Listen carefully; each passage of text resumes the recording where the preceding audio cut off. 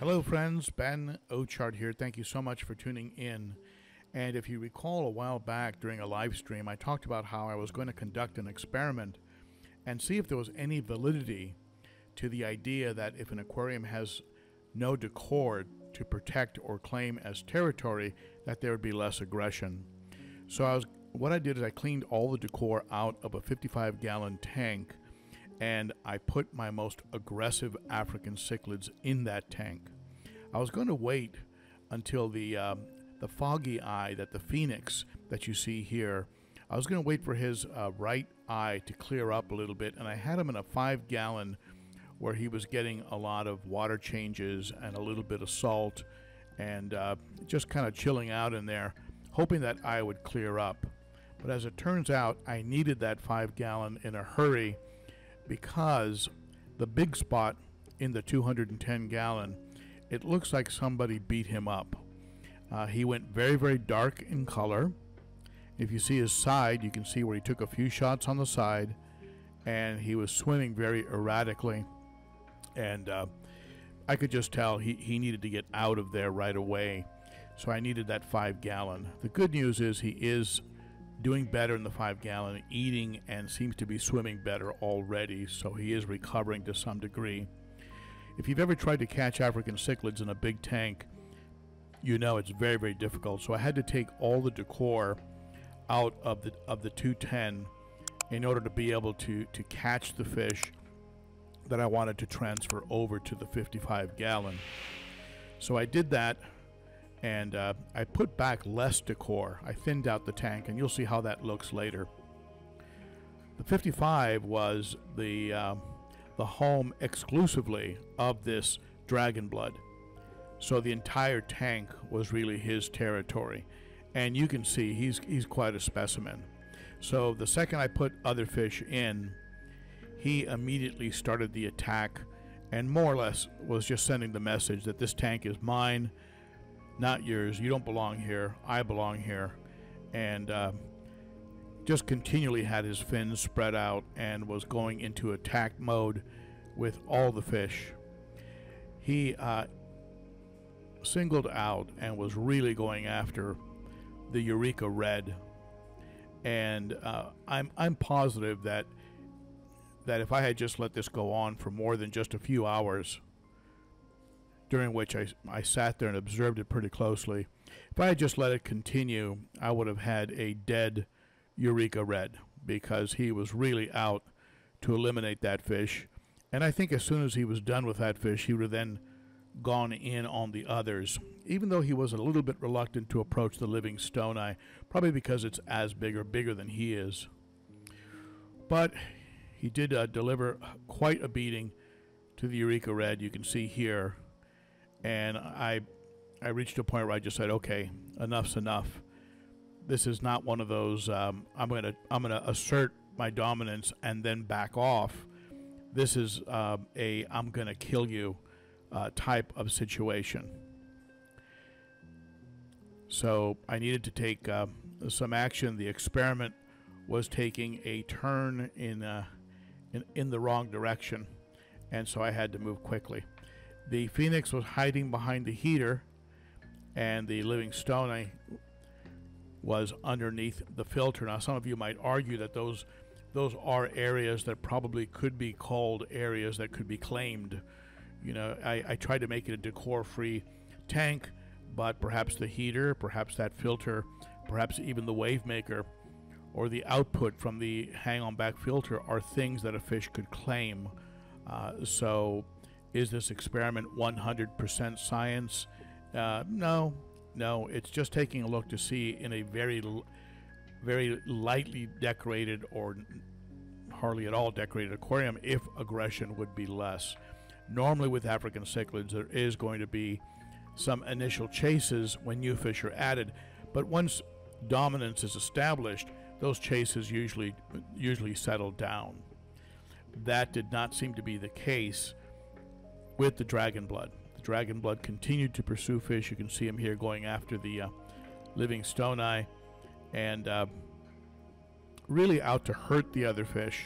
So I obviously have a fish on my hands that definitely has some issues. And so I decided that there was really no other alternative. I was going to have to abandon the experiment altogether, the undecorated tank and aggression experiment, or risk having fish just simply torn to shreds in front of me. But before actually abandoning it, I decided to go ahead and isolate the dragon blood, because you can see him here really kind of putting himself in position for an open mouth attack here. When a fish hits another fish on the side, very often there can be some swim bladder damage, and that's almost impossible to recover from. So you can see here, he is just out of his mind. So it's a shame, because he is a beautiful fish, and I believe I really don't have much of a choice at this point except to eliminate him from my collection of fish. And so I'll take him to the local fish store, and I'll tell him, look, this fish is a handful. He's beautiful, and if somebody wants to give him a tank all to his own, or perhaps put him with some fish that are much larger and aggressive, then perhaps there's a chance that he might be able to coexist. But right now you can see he is not a fish that you want to have in a tank where there's going to be tank mates that are similar in size. He'll just simply go after them relentlessly. The reason I moved him over initially was because he was attacking the new fish that I had added to the 210. So I had to net him. There he is, captured in a net, not looking too happy. And immediately when I took him out of the equation, all of the fish seemed to calm down. And of the three, I would say the Phoenix is probably the most assertive, but it's not the kind of assertiveness that I was seeing with the dragon blood, like an out-to-kill type of assertiveness. That's not what I'm seeing. The Eureka Red is just hiding and trying to appear invisible. And I can't blame him. He really took the brunt of the dragon blood's attacks. So at this point, he's really into just, ignore me and let me heal, please.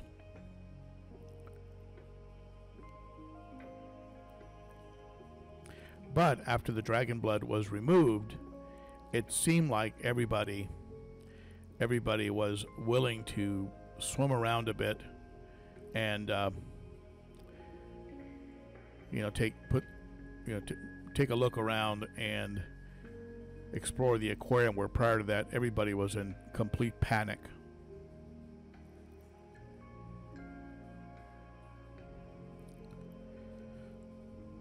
Fortunately, I had a Zeiss breeder box. I didn't want to have to keep this fish in this net. That'd be very cruel. But I have a Zeiss breeder box that I picked up from the aquarium co-op. And so I installed the breeder box, and I put the dragon blood in there. And you can see it has two screens for water circulation. It's not the biggest or roomiest space you could put him in, but a lot better than just being caught in a net.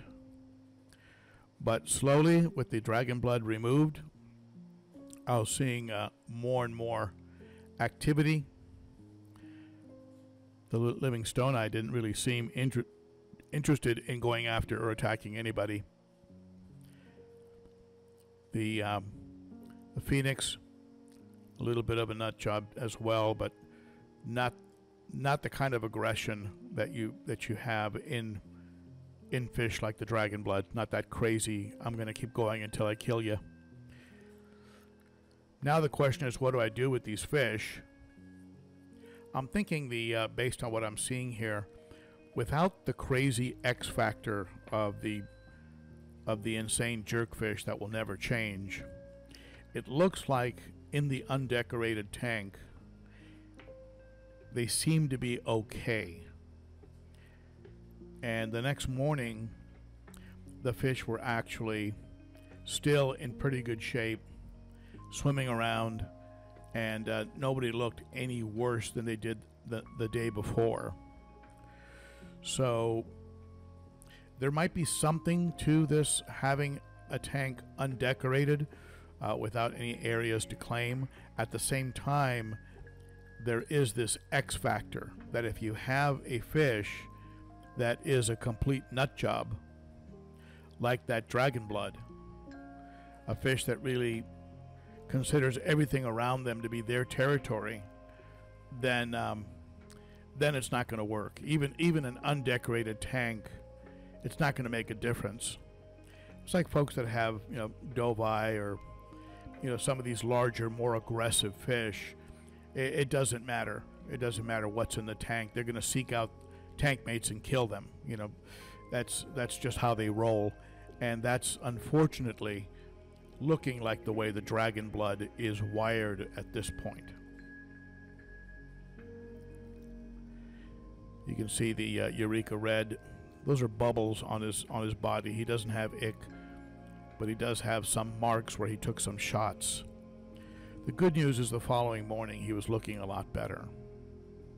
Interestingly enough, when I removed the most aggressive, the sort of apex alpha aggressive fish out of the 210, everybody seems to be getting along fine. Nobody has started to assert themselves as the new tank boss or started chasing anyone around. And as I'm recording this, I'm looking at the tank and I'm just seeing fish that normally would have been in the corners, or like that Johnson eye and that bicolor 500. They're swimming around.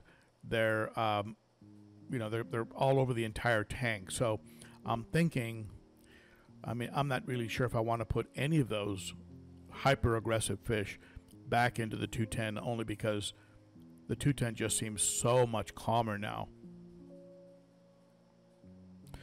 So the question is, is a tank with no decoration going to be less aggressive? I would say that based on what I observed, and again, this is a very limited and certainly not a highly controlled, legitimate, 100% legitimate scientific experiment, especially when you consider that things like the heater, the Expertmatic filter, the wave maker could be called markers, things that could be claimed, I guess. But I would say, in looking at how the three of these fish are behaving, I would say that, no decor seems to be kind of chilled them out a little bit.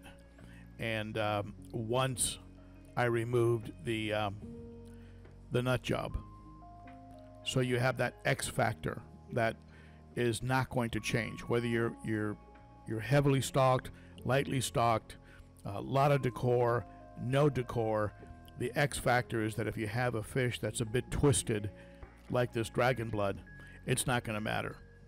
You're still going to have a lot of fin damage. You're going to have fish that are going to be suffering and living under severe stress, and probably with a very high likelihood of either getting killed or becoming ill from the stress. But if you see here, and this was taken the following morning, things seem to be relatively calm. And when I see the living stone, when he's colored down, when he's showing his pattern like that, he's actually a pretty cool fish. For some reason, when I put him in the 210 and he gets around his rock quarry, he goes completely blue. He goes into sort of breeding dress and starts chasing fish away from the rocks. But he might go back in the 210 because he actually never really damaged anybody badly. The Phoenix, a little crazy. He can be a little crazy. I'm not sure what I'm going to do with the Eureka Red. I'm going to let him heal up, that's for sure. The Dragon Blood is going to go somewhere else. I'm going to rehome him. And the Eureka Red, he just needs to kind of just recover from the whole ordeal. And then maybe I'll put him back in the 210 or just let him live alone for a little while. Meanwhile, things in the 210 continue. You can see how I thinned it out. I took out some plants, took out that very large cave at the left side there, rearranged some of the rocks on the right. But these fish are getting along great now. I don't see any any crazy I'm going to hurt you type of chases going on. I'm just seeing a tank full of full of African cichlids kind of bumbling around. So I get them all to go to one place, make them think I'm going to feed them. So I don't know, I might just leave this combination of fish for now. I mean, they're doing great. An African cichlid tank without chases and violence is a very rare thing. So I might have achieved that by removing the most aggressive, the ones that were keeping everybody on edge. So that's it. I hope you enjoyed this video. Be sure to join me on Saturdays for the Cichlids and Coffee live stream. We'll certainly talk about this and a lot of other things related to fish keeping. I appreciate you tuning in, and consider becoming a Patreon. That kind of support is greatly appreciated. And that's it for me. Thank you, my friends, and I will catch you next time. Bye-bye.